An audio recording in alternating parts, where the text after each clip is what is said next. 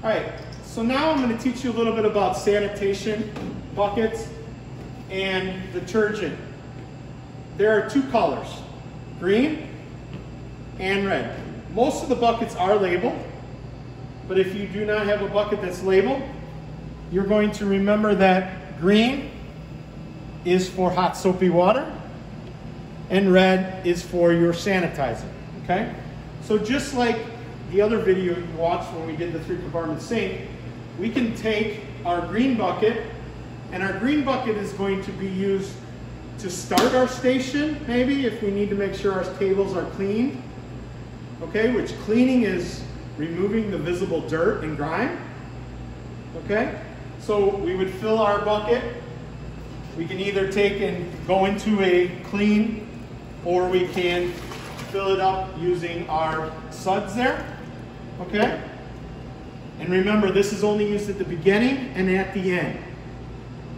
Or if you're changing things like, say you're cutting chicken, and then we need to wash our cutting board and everything because of cross-contamination, and then you're moving on to vegetables or something like that, okay? Our red sanitizing bucket, sanitizing is actually killing germs and bacteria.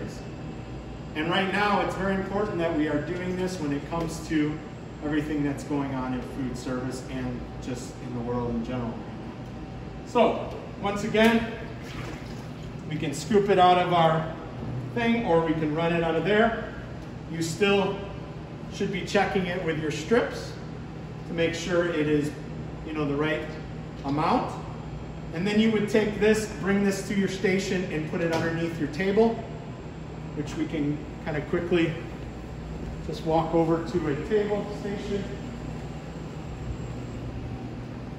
We would have this under our table with a towel in it, and then we can use that throughout just to sanitize. So for example, if we're doing just vegetable prep, we can use this bucket for the whole time that we're doing that. If you get a little bit, you cut onions, you want to wipe down your board, you move to another vegetable, there is no cross-contamination. If we go from chicken or any kind of protein that is potentially hazardous, we would then have to soapy water and then sanitize, but then wash that, get rid of the towel in the laundry, and change it.